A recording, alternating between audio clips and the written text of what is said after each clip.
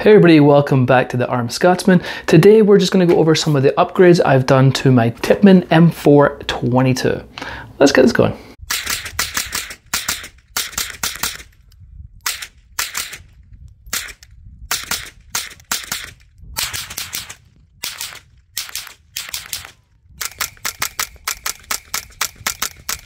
Alright folks, as I said, we're just going over some of the upgrades I've done to my Tippman M4-22. The full review was out a few weeks ago. Go and check that out if you want to see it. But yeah, let me just go ahead and start at the back here.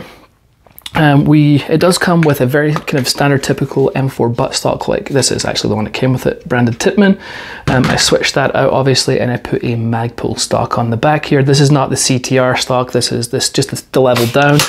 I really like the color, works great. I actually had this on my Smith & Wesson 1522, but the Tippman is actually going to replace that as my main 22 AR. So I put on this Magpul stock. Moving down, you'll notice that I put on this grip. This is the Magpul K2 Plus grip. I really like the angle of these. Has a little rubber overmold and obviously furniture matches. K2 Plus grips are my favorite on the market. Personally, I mean, I just really like them. I'm a huge fan. Now moving on up, I actually switched out the safety. Now the safety that comes with the Tippman is this. It's actually plastic, which I didn't point out on the actual full review video, which was interesting because the gun's all aluminum, but they had a plastic safety. I thought that was interesting. But either way, I switched it out for an ambi safety. This is the Radian ambi safety right here, and I've got it at the 45-degree short throw.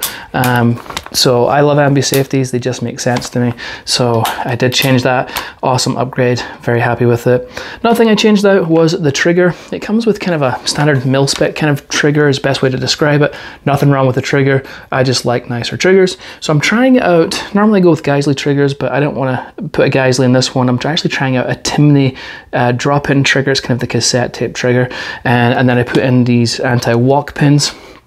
So the trigger is nice. It has a 3.5–4 pound brake at single stage. There's literally no take up. Well, take that safety off, and you're right at the wall. Very nice, clean brake, and then you've got the reset. Very short, very tactile. Nice trigger. I bought it for like $100. I like it so far. So yeah, no complaints there. It's been great. Now moving on up, one of the other things I changed was the charging handle. Again, this is what it comes with. Very reminiscent of an M4 kind of charging handle. Actually, if you just kind of looked at it like that, you would think it is an M4 charging handle, but obviously it's a little shorty. Plastic polymer.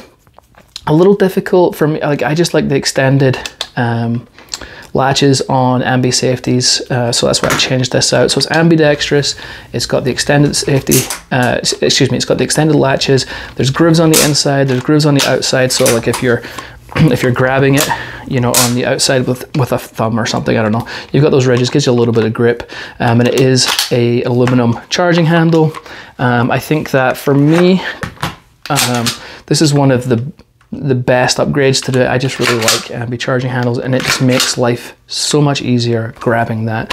So big fan. So I bought the FDE mags. It comes with one black FDE mag, one black 25 round mag, but I bought these FDE to go, just aesthetics, to go with the furniture. I think it looks pretty cool. So I picked these up. These were actually surprisingly really hard to find. So they were out of stock in a lot of places, but I bought a bunch of those to use in here, and it ran great. Moving up to the top, you know the iron sights come with the gun. That they actually came standard, which is really nice. And I mentioned before, this is just a hollow sun. This is the HS403R for rotary. It doesn't have a solar panel up here or anything like that. It just runs on batteries. I've had this for a few years. It's getting pretty beat up. Runs great. Never had any problems with it. So I do like that. So that's going to stay on here. Moving up now, this was just, I kind of like to put my hand out and have this in here. Not that this has any kind of recoil, but just on, again, this is more of a training tool for me. So I'm trying to make it more similar to my current AR setups, and I have a hand stop on all of them. So not this particular BCM. This is a BCM hand stop right here. So I put that on. I do like it. Just makes my grip a little better. On the other side, I added a QD sling mount right here because there's no QD sling mounts on the rail, and I'll add probably a Vickers tactical sling. I use that in all of my other ARs. There is no QD sling on back here, so I'll just throw it through the OG school attachments right here, and then I'll throw a QD sling mount on the other end on there. So very nice. And then we just have my dead air mask up here. This will be staying on here. It just, obviously it comes with the A2 birdcage, 1/2x28 threads. I took that off, and this suppressor actually sits on here permanently for the moment. So yeah, so that's, I think, all the upgrades I did. Curious on you guys' setups. Anything you think I should throw on here that I haven't, that you guys really liked and maybe I should try out, let me know down below. But that's it, just a really quick one. And that's it, folks. Until next time, I'll catch you later.